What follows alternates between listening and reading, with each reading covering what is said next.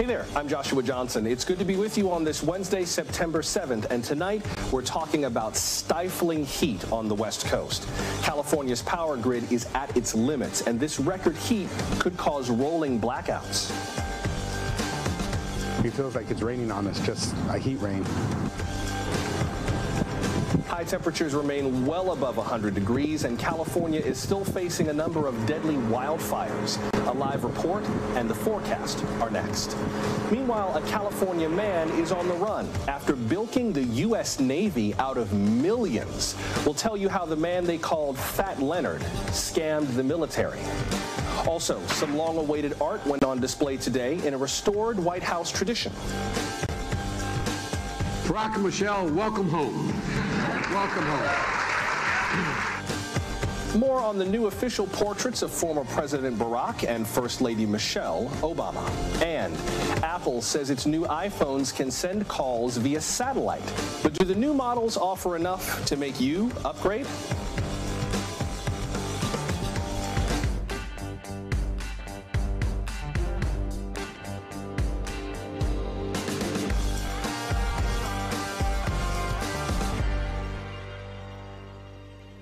Well, tonight, California is trying to conserve more energy than usual to avoid rolling blackouts.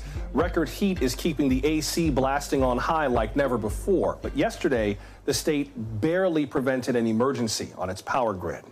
Much of California is under excessive heat warnings. At least 3 cities in Northern California lost power briefly. So far, grid operators are not ordering rolling blackouts. So far. Yesterday, the state capital, Sacramento, hit an all-time high of 116 degrees. This morning, it set a new record low of 81 degrees, the highest low for this date. Forecasters say more records could break in the coming days. With the heat comes a greater risk of wildfires. Officials say the Fairview fire in Southern California killed 2 people. It has more than doubled in size since Monday. Meanwhile, Hurricane K is making its way up the Pacific coast. You see it's just west of Baja right now. But how will that tropical moisture affect the heat wave? Bill Cairns will have more on that in just a moment, but let's begin with NBC's Steve Patterson in Los Angeles with more on the heat. And Steve, I give you credit for standing outside the bureau instead of inside in the insane Los Angeles heat right now. How are folks doing just coping with these high temperatures? Well, they're doing their best, Joshua, and they're doing anything they can. It's 5 o'clock right now here out west, still 100 degrees. That's just Southern California, nothing compared to Sacramento, Bay Area, Inland Empire, Central Valley, where you could be seeing temperatures right now, 105, 110, plus that. And right now, as we come on the air, we're in the 2nd hour of our 8th straight flex alert in this state, which is basically this period where California ISO, where the governor's office, where government officials are begging people, please stop using so much energy from now until about 10 p.m. That's when they send messaging out. Turn your thermostat up to 78 degrees. Don't plug everything in. If you can, try not to use appliances. If you can, all of that saves on energy usage that is so threatening to the grid right now, which is under so much strain. Last night, we broke the record, more than 52,000 megawatts of energy, more than California has ever seen in its history. Tonight, we're already nearing 51,000, so we're right back in that threat zone, which is what officials are so very worried about if people don't follow the rules. Josh? Steve, people have dealt with rolling blackouts in parts of California before. I know that California's ISO, the statewide power grid regulator, is contemplating the possibility of that. People have got to be dreading it, but if that came to pass, paint us a picture of what that would mean. I imagine that there are certain populations, like, say, people who use oxygen tanks at home, first responders, level 1 trauma centers, that are under an especially great need for power, and all of that has to be planned out if and when the grid decides to fail. Yeah, and of course, you know, that's the reason why we use rolling or rotating blackouts. It's because it is a flexible system. It is built for that, right? So what would happen is essentially the ISO would contact local utility companies all across the state to say, hey, we're in a deficit of X amount of megawatts. We need that energy back, or else the grid is going to fail entirely. And so what they do is they specify and they try to let people know about an hour or two in advance if blackouts are going to hit them. That happens, those people lose power, but usually it's only for about 1 or 2 hours. And they try to avoid, of course, areas where there are trauma centers, where there are hospitals, areas where there is more threat, if they can. Thankfully, people are internalizing that, though, because we avoided this last night, thanks primarily or almost exclusively due to the fact that people listened to the messaging. We got one of those almost like an Amber Alert where it kind of takes over your phone, telling people, hey, it's time to conserve energy. People listened, according to the ISO. We lost about 2,600 megawatts of usage. 26 million text messages went out. They estimate that the crisis of us rolling into rolling blackouts was gone in maybe just a few minutes from people saying, you know what, I'm going to go ahead and follow the rules. And in California really stepped up, but they may have to do it again tonight and again tomorrow and again the next day. So it's up to the tenacity of Californians to see if we can do this. Josh? Steve, before I got to let you go, what about just dealing with the heat? We've got this fire in Riverside County, the Fairview fire. The latest word from CAL FIRE that we just got is that it's only 5% contained and it's burning about 9,800 acres right now. The governor is considering a bill that's on his desk to rank the severity of heat waves. I just got an alert on my phone from the New York Times on my way to the studio about a new study about the link between heat and mental health. So all of this has got to be putting more pressure on Californians just to endure life there. How are people dealing with the prospect of more of this heat this year and who knows how long in the future?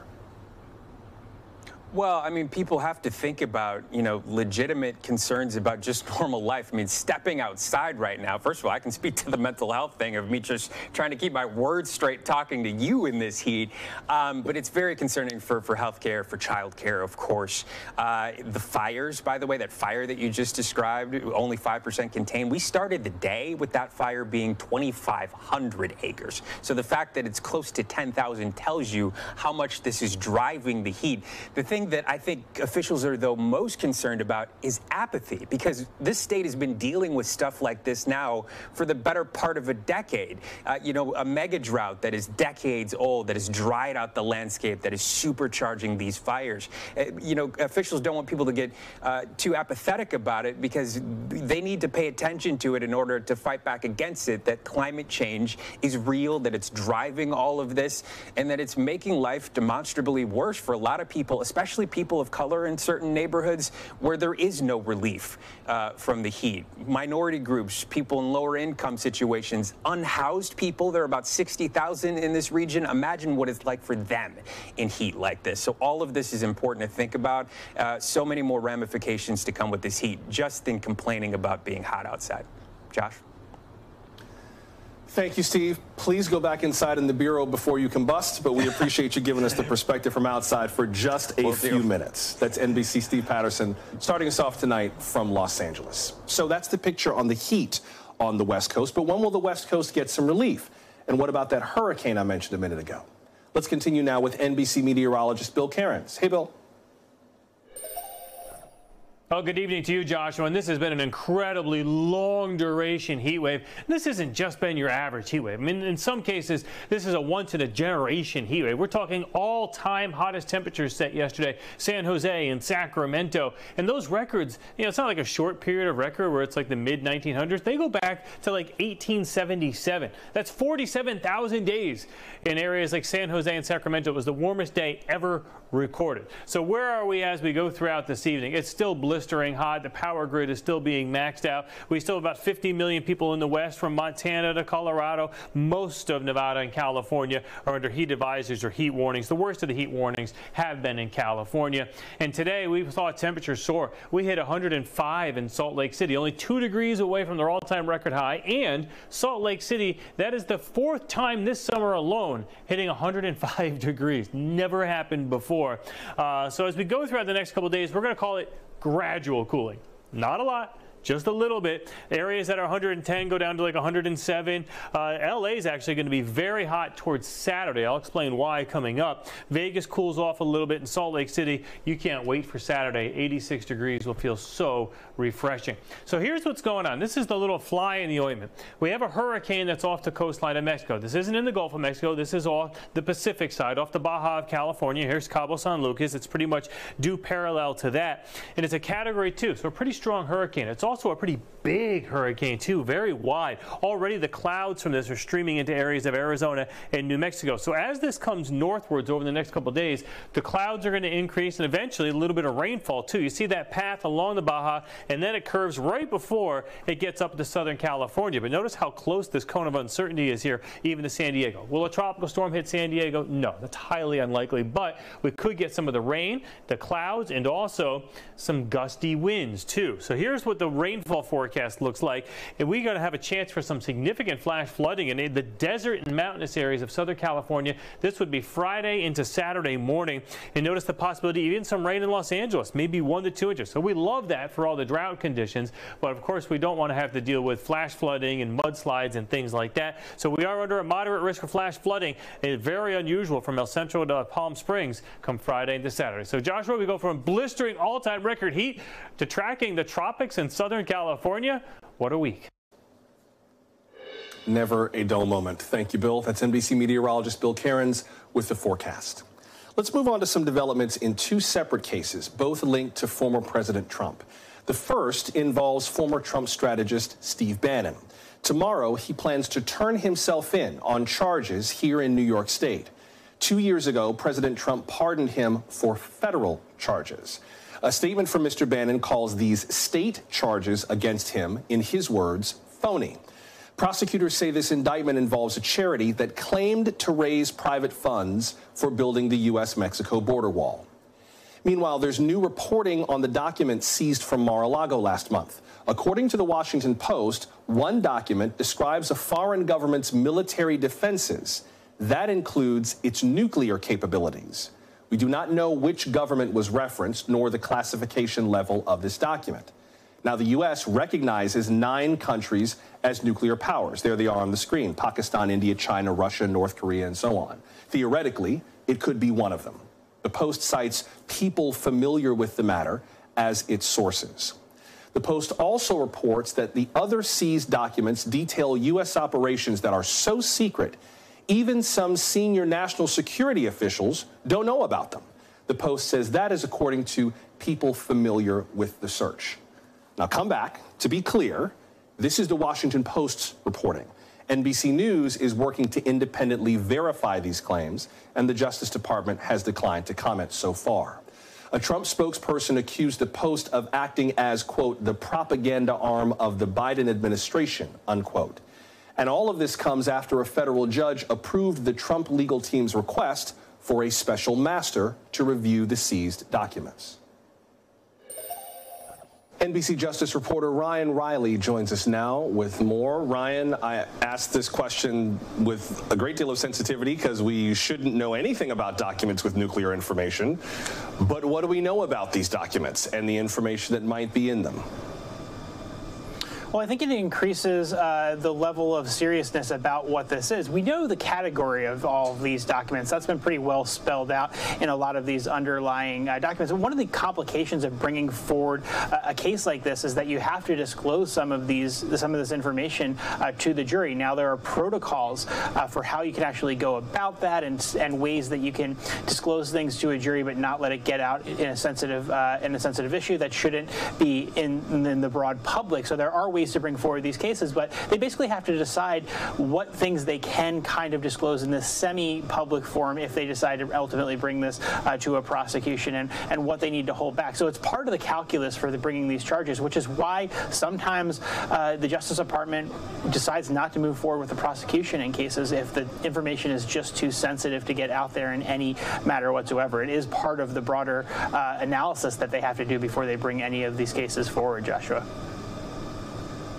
Can I just underscore the point you just made? It sounded like you said that if the information that the Washington Post has reported on and whatever else is in these documents is extra sensitive information, is truly of a nature that releasing anything about it would be too dangerous, the Justice Department might not prosecute for the reason of keeping that private information as classified as they possibly can. That might negate a possible prosecution just to prevent them from becoming public. Did I hear you right? That's right. Yeah, I spoke with someone earlier this week who actually handled these sort of matters when he was inside the Justice Department, and he said that this was indeed part of what they have to analyze. It's referred to as gray mail, this idea that you can essentially have information that can't get out in any way, and that's part of the thing that you have to think about when deciding whether to move forward with a prosecution. Now, there is a law that allows some of this to go forward. You know, the jurors basically get this information, but it's not referenced in open court in terms of specifics. It's only referenced in general ways, but essentially the jurors can get sort of permission or temporary permission to be read into some of this. But on these super secret things, it really gets pretty complex, because suddenly stuff that only should be known by cabinet members is known by just your average Joe juror who gets pulled in to a jury room, although there would be some redactions there. But they have to get to the essence of what the actual information is in order to convict someone of a charge to go forward. So it definitely is part of what makes this a really complicated call, I think, for Merrick Garland ultimately here, if they ultimately bring this forward. Joshua.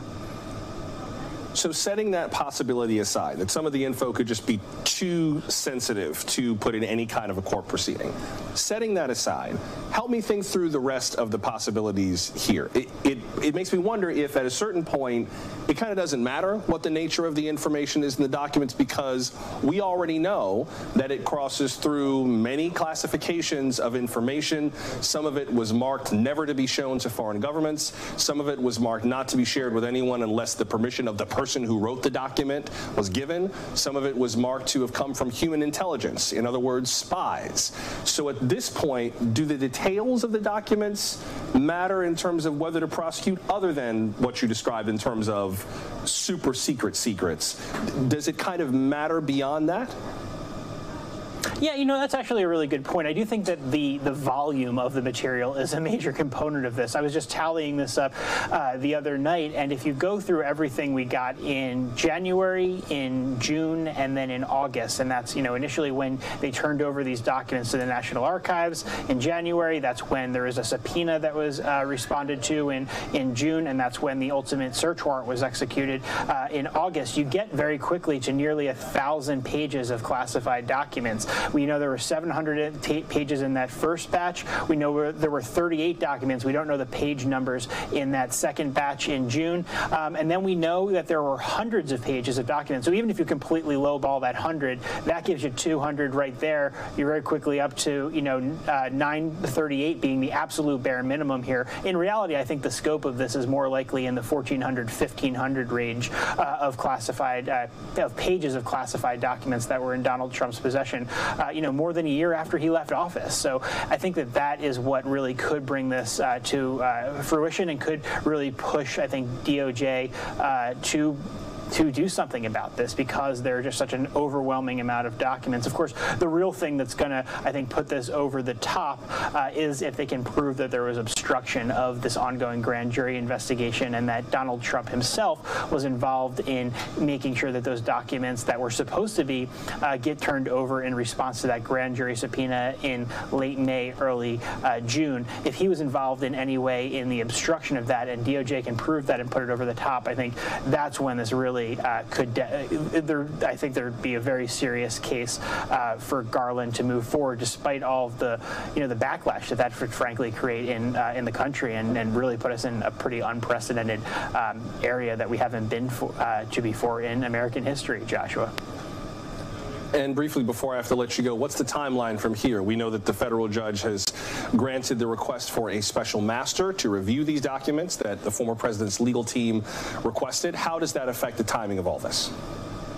I think we find out tomorrow whether or not they're going to appeal or whether they're going to go the special master route. They might come back and say, hey, we need some more details here. You're kind of making this up as you go along. We need to know what we should actually do here, because there's not really the special masters haven't really handled these questions of executive privilege before. We really are in uncharted waters here. So I think basically we should know by tomorrow whether or not they're going to appeal or if they're going to go the special master route and see how this plays out, because those filings are going to be due on Friday, Joshua.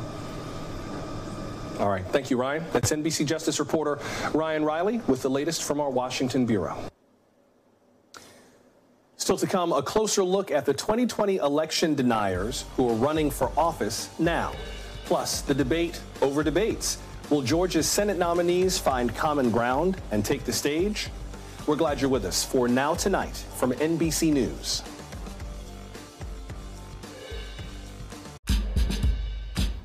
The Senate race in Georgia is heating up. Incumbent Democrat Raphael Warnock is taking on Republican nominee Herschel Walker. And now they're negotiating terms for a debate. NBC's Ellison Barber has more on that. In Georgia politics, we are debating debates right now.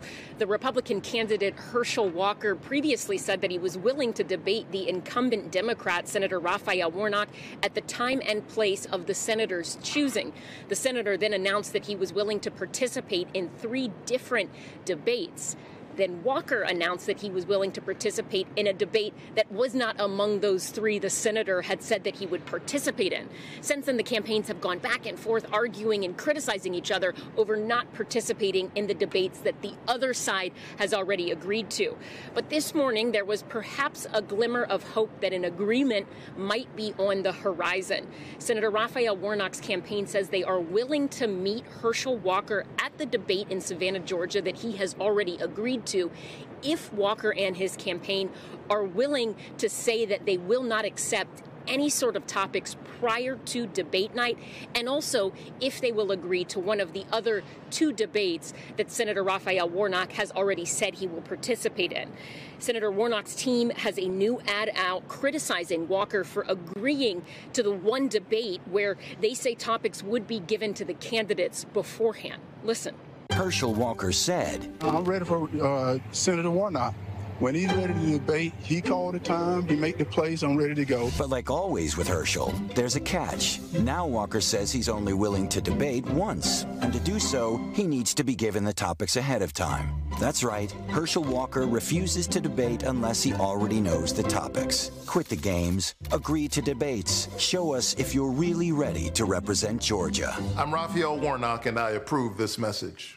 Walker tweeted a response writing in part, quote, I don't need debate topics. I've accepted the Savannah debate without conditions. He should too, but he's playing games. Let's do this debate for the people. Both candidates have launched bus tours to try and win voters across the Peach State. Walker kicked his off today. Warnock started his about 3 weeks ago. This is an incredibly close race. The most recent poll from Emerson College had Walker ahead of Warnock by 2 points, but neither candidate at the 50% threshold. And in Georgia, that's critical, because in order for a candidate to be declared the winner on Election Day, they have to receive at least 50% of the vote. Otherwise, they go to a runoff in December. Back to you. Thank you, Ellison. That's NBC's Ellison Barber reporting. You know, we're watching a number of big races for senator or for governor, but in many swing states, the races for secretaries of state and attorneys general are just as important. Some of these candidates could be instrumental in their state's election processes, and that includes certifying results, running elections, or litigating on behalf of the state over contested races. But a number of these candidates continue to deny the results of the 2020 presidential election. NBC's Vaughn Hilliard has more on that from Phoenix. Hey, Vaughn. Joshua, we have seen the sizzling that has led to this moment, which we could say is the boiling point, in which you are looking at around the country, but especially here in Arizona, these election-denying candidates who are the Republican nominees in these major general election races. I think Arizona is the perfect example, because here in the state, the certification of election results, it requires the signatures and the sign-off from 3 different people: the governor, the secretary of state, and the Attorney General. In 2020, two of those three individuals were Republicans, Doug Ducey, the governor, and Mark Brnovich, the Republican Attorney General. Well, both of them, they certified the election results. And you saw that in other states where Republicans, despite Joe Biden winning, they certified their election results. But now you have seen a careful play by these Trump loyalist candidates who have called into question the results of the 2020 election, a run for these important positions, and even campaign on the idea that they'd decertify the 2020 election. But better yet, it would call into question whether they would certify Joe Biden or another Democrat's win in 2024 on the ballot. In Arizona, you have Kari Lake for governor. You've got Mark Finchem for Secretary of State. Abe Hamadeh is the Republican running for Attorney General. Each of these individuals have said that they would not have certified the 2020 election. But you're also seeing these type of candidates from Michigan to New Mexico to Minnesota. These are candidates that could call into question, again, whether if a Democrat were to win, whether they would go along with the system as we have seen play out over the course of our history. I want to let you listen to two of the candidates here in Arizona who I talked to, the two Democrats, the one, Adrian Fontes, running for Secretary of State, and the one running for Attorney General, Chris Mays. Talk about the extent to which they are making the threat to democracy at the forefront of their bids running against these exact types of candidates. Take a listen. Well, the threats to democracy could not be any worse right now. We're talking about folks who do not want democracy to run in a normal way. You pull that thread out, all of society is going to end up disintegrating. I think we take it for granted, or at least we have, how important the operation and administration of elections are. I'm running for Secretary of State so that we can just call balls and strikes and make sure that we don't have wild-eyed extremists running our elections. American democracy runs through the state of Arizona in 2022, especially in the Attorney General's race. I mean, my opponent has said that he wants to decertify the 2020 election, would not have certified the 2020 election, and he wants to eliminate vote by mail, among other things. So it is absolutely central in these AG races, not just in Arizona, but all across this country. That's where the importance of the 2020 election comes into play, because these folks they're running for 4-year terms. They would have their hand in the 2024 presidential election and have ignored the realities of the results that happened in 2020.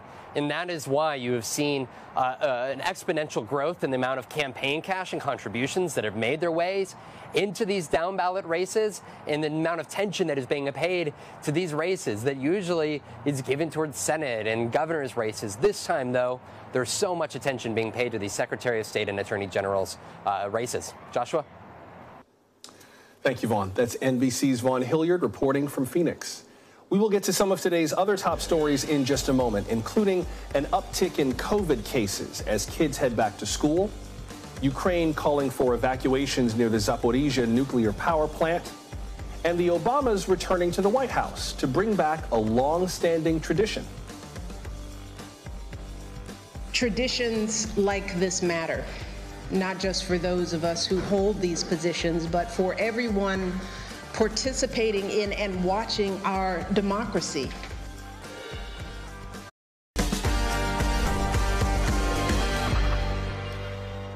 Tonight's headlines begin in Ukraine. Residents near the Zaporizhzhia power plant are being urged to evacuate.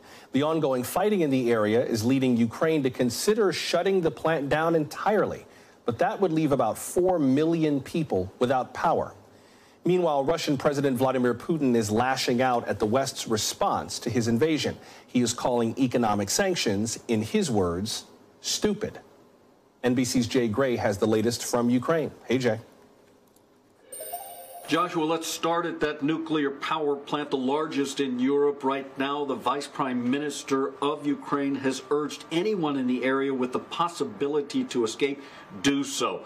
That because of the heavy shelling as much as anything in that area, but also the nation's top nuclear inspector has said that he has very real concerns about the integrity of the facility, and he's considering closing it down, though it's not clear how he would do that since it's currently under Russian control. We know there's significant damage there. We know that there's been calls for a demilitarization around there, a safe zone, but to this point, that just hasn't happened.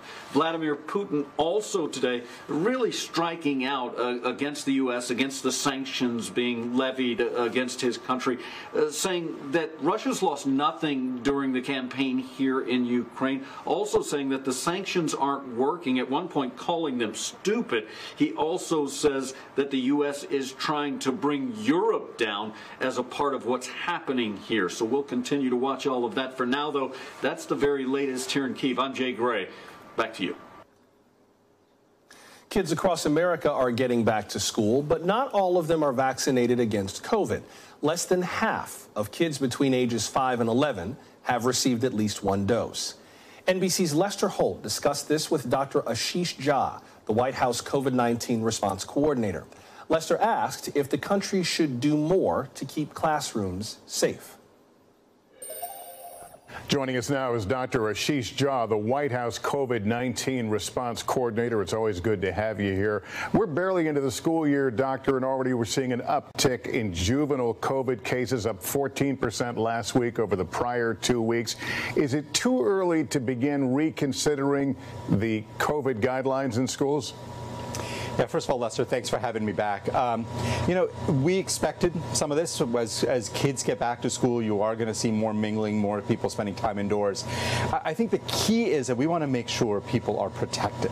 And the best way to do that for children is to get them vaccinated, because vaccines both prevent infection but also really prevent serious illness.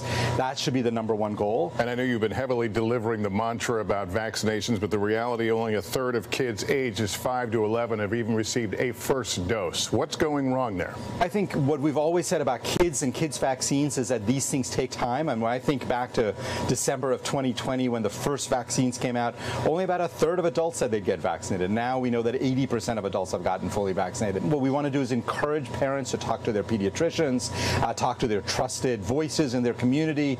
I think as that happens, you are going to see more and more children get vaccinated. If you are someone who only has that initial 2-dose vaccine combination and have not had a booster shot to this point, are you in increased danger?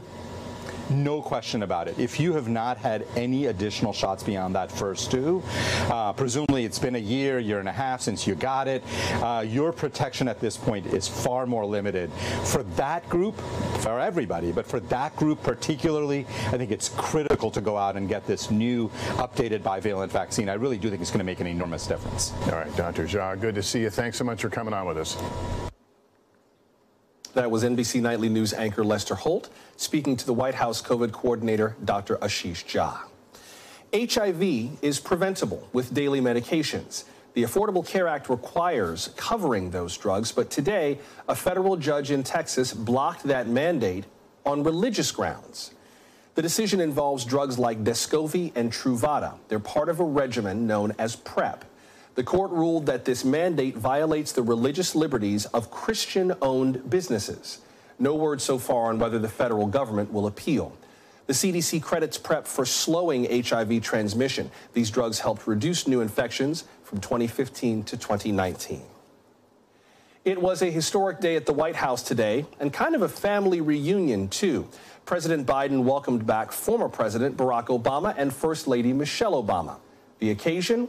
The unveiling of their official White House portraits. Here's NBC Chief White House Correspondent Kristen Welker. It was a first family affair. Barack and Michelle, welcome home. Welcome home. For the country, a return of a White House tradition. For Michelle Obama, her first visit back in more than 5 years. Michelle, he knows, we all know, he couldn't have done it without you.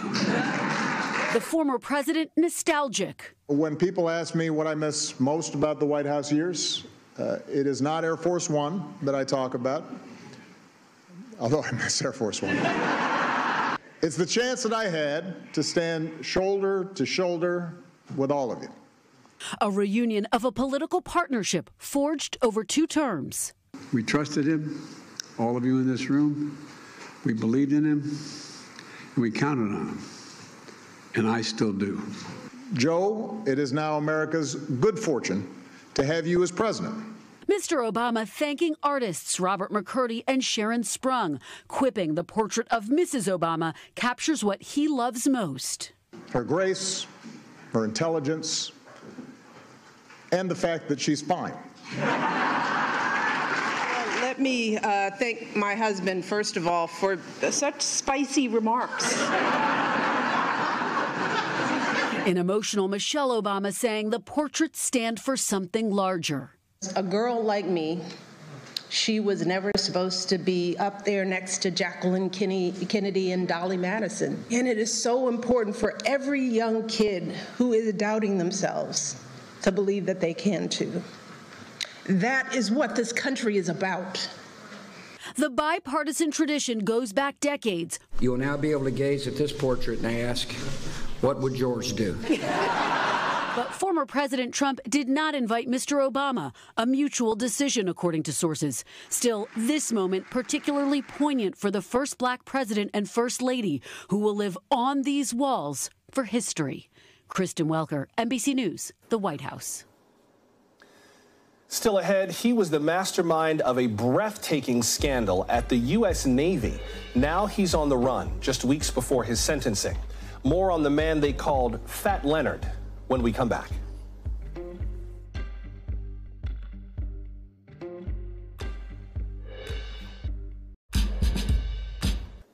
Almost a dozen law enforcement agencies are on the hunt for Leonard Francis.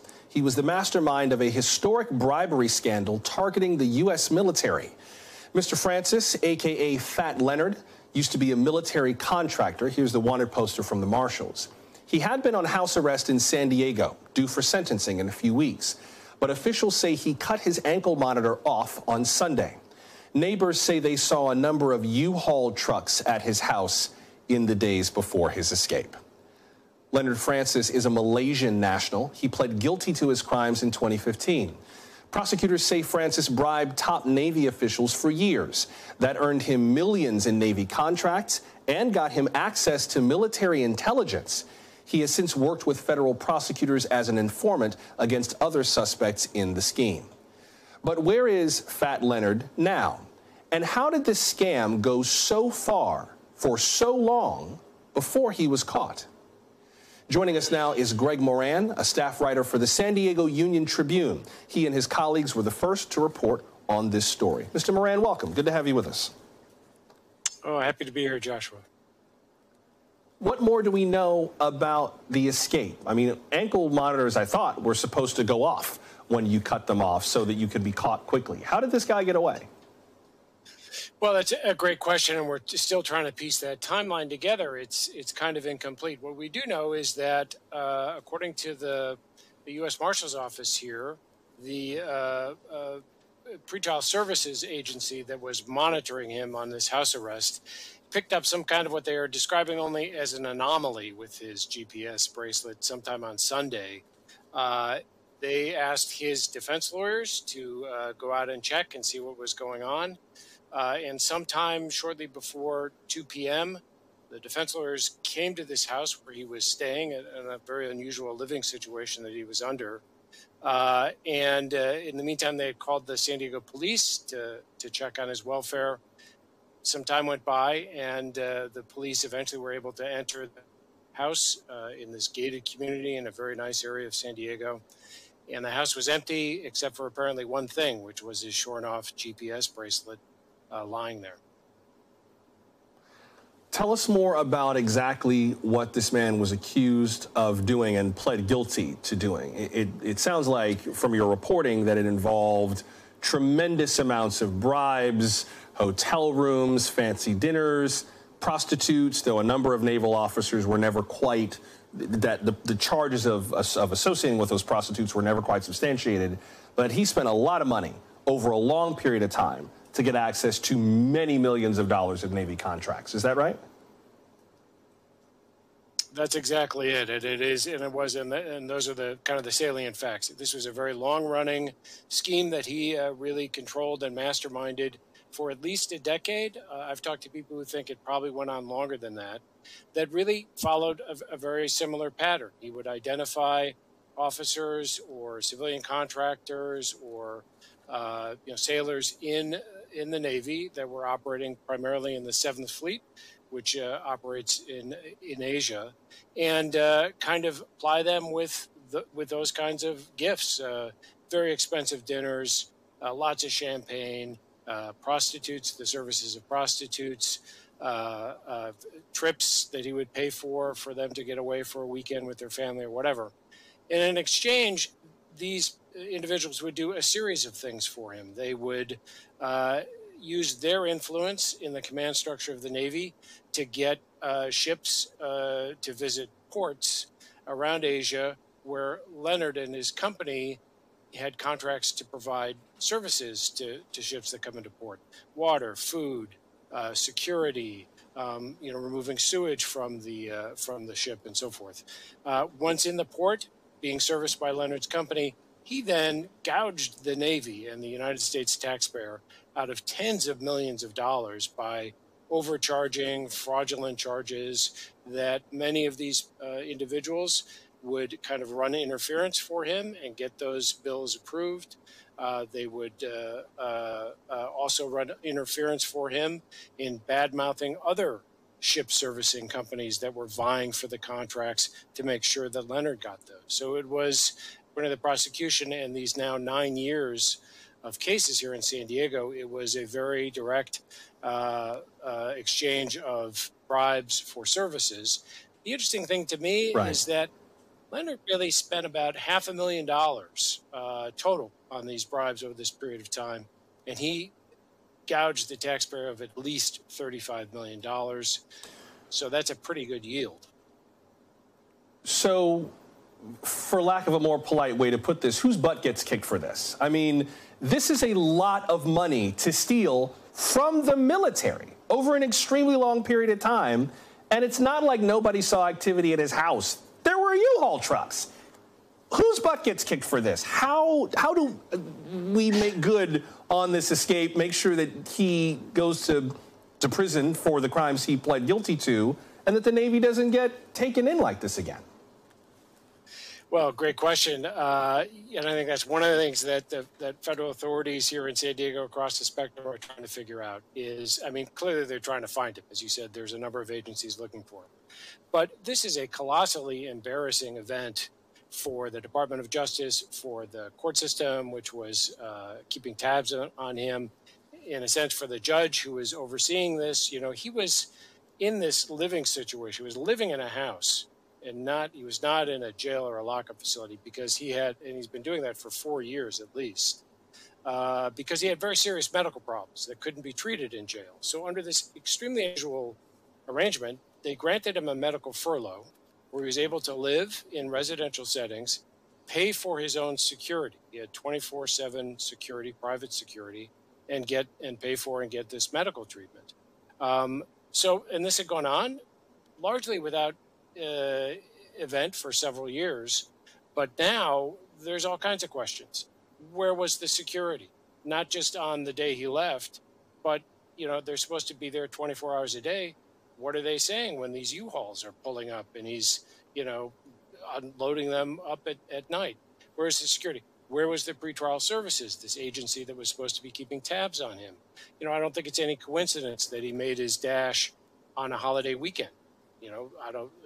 Maybe they knock off early on Friday. Who knows? So, there is going to be a lot of fallout from this about who was supposed to be doing what and when, to let this fellow who really orchestrated what is clearly the largest scandal in the Navy, certainly in half a century, if not longer, just slip through their fingers.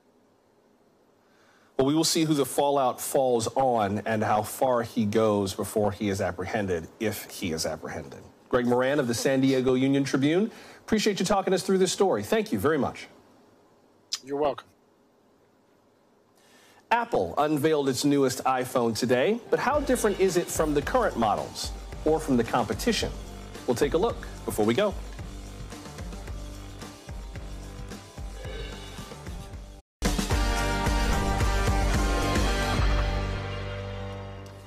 It's been more than 15 years since Steve Jobs pulled the first iPhone out of his pocket, and now the 14th iPhone is on the way. Today, Apple announced that it will release the new iPhone a week from today. It emphasizes enhanced safety features like satellite connectivity and sensors that can detect car accidents.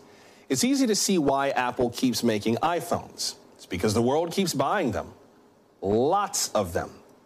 Check out Apple's third quarter report to investors. The report shows that it made more than $40 billion in revenue just on iPhones. $40 billion in one quarter. That's nearly double the sales of Macs, iPads, wearable devices, and home accessories combined. Joining us now is CNBC contributor Tim Higgins. He covers Apple as a tech reporter for the Wall Street Journal. Mr. Higgins, welcome. Good to have you with us. Thank you. Do I need this new iPhone? I got an iPhone. It's very nice. Works perfectly fine. What's the new phone got that I ain't got? Well, if you don't have 5G, this will have 5G, and that's really the feature that was introduced in late 2020 that's seen this boom in new sales for Apple over the last couple of years. But that phone, the iPhone 12, helped revenue increase 40% in the iPhone category that year. And then this year, we're expecting to go up 7%, and potentially next year another few percentage points, which is really dramatic for a company that's already so large. So is this new phone, the iPhone 14, that much different than the 12 and the 13? No, but it's probably pretty different than the iPhone 11 if that's what you're holding on to there. Well, this is the 13. So if I've got a 13, it's not that different from the 14, but if you're further back, then maybe it's worth an upgrade. Yeah, the big changes in the last couple of years are this ability to connect to the faster internet, if you will, through 5G connectivity. That's a big change. This new 14 family improved cameras. The real big changes occurred in the more expensive Pro versions. Those are the ones that start for almost $1,000 and go higher. And this is where you're seeing more advances in the camera. The new zoom capability is even more impressive, if you will. There's a change to the little notch on the front face of the camera. Now it's more of a pill-shaped oval. And the screen will turn on. It has the ability to be on all of the time. And so the big changes are on the high end, in large part because that's where Apple is making a lot more money these days. The last few years, we've seen customers go to the higher-end phones. The average selling price has gone up an incredible amount compared to just a few years ago when the iPhone 11 was out there. And that's in large part because your cell phone provider service, the carrier, is offering such great deals that for many people, you might as well get that more expensive one. A few more things before I got to let you go. This satellite connectivity feature, what's the big deal with that? I mean, we already use satellites to some extent with phones. You know, GPS relies on satellites in space, but do I need to make calls via satellite? What's the benefit of that? Yeah, well, GPS allows for positioning, but traditionally you haven't been able to communicate with your phone, a traditional phone, up to those satellites. So this technology, this breakthrough will allow for emergency text messages to be relayed in case you're out in the middle of nowhere and you break your leg or you're hurt or something happens, you can get help sent to you. So that's the big breakthrough here and kind of one of the newest things that Apple is offering. I have wondered about Apple's strategy for a while since the death of Steve Jobs, God rest him, and the ascendancy of Tim Cook. I'm kind of confused other than the economics as to why we need another iPhone. I mean, it's been a long time since we had and one more thing moment from Apple that kind of made the world's hair blow back. I mean, Apple Watch took a while to catch on. AirTags are still kind of creepy. And the new phone just kind of incrementally moves along. Is Apple done wowing the world? Have they kind of found their way forward and they're just going to ride it to more billions and billions? Or is there more innovating to come? Well, Tim Cook has definitely figured out a way to squeeze more money out of customers. You've got a very new phone there, and I bet your digital life is entirely in that Apple ecosystem, and it's very hard to go to an Android phone. So I bet within the next year or two, you will be upgrading to another phone. You're probably spending more money through Apple TV, Apple Music, Apple Fitness. That subscription model, those digital services are where Tim Cook is hoping to grow the business in the future. That recurring revenue, time in and time again, That's where a lot of the growth could potentially be for Apple in coming years. And then let's talk about other hardware. We might have an extended reality headset in the next few months. And we know that Apple has been at least exploring the idea of a car. And before I got to let you go, what about Apple's competitors? I know Samsung has this new foldable phone, a flip-out phone that it's just unveiled. There are other phones besides iPhones. How are they doing in terms of finding their niche in the market these days? Well, the challenge in the past quarter is global smartphone sales are in the decline. Apple has been bucking that trend, in part because the one bright spot in the market is those luxury phones, those high-priced phones that go for $900 or more. And that's really Apple's sweet spot. It's done very well in the U.S. with those phones, and in the past year or so, done really well in China. And that is part of the success with this new round of 5G phones that Tim Cook has brought out. CNBC contributor Tim Higgins of the Wall Street Journal. Appreciate you walking us through the new phone. Thank you very much. Thank you. And thank you for making time for us. You can send us your thoughts on the new iPhone or any of the questions or topics we discussed tonight. We are at NBC Now Tonight on Twitter, TikTok, Facebook, and Instagram. You can also use that other function on your phone to actually call us and leave us a voicemail, 888-575-2NBC, or email us nowtonight@nbcnews.com. You can do that on your phone, too. Harry Smith will be in the chair tomorrow. I am off to the annual convention of the National Lesbian and Gay Journalists Association in Chicago. I will be back on Monday. But until we meet again, I'm Joshua Johnson. See you then. Good night.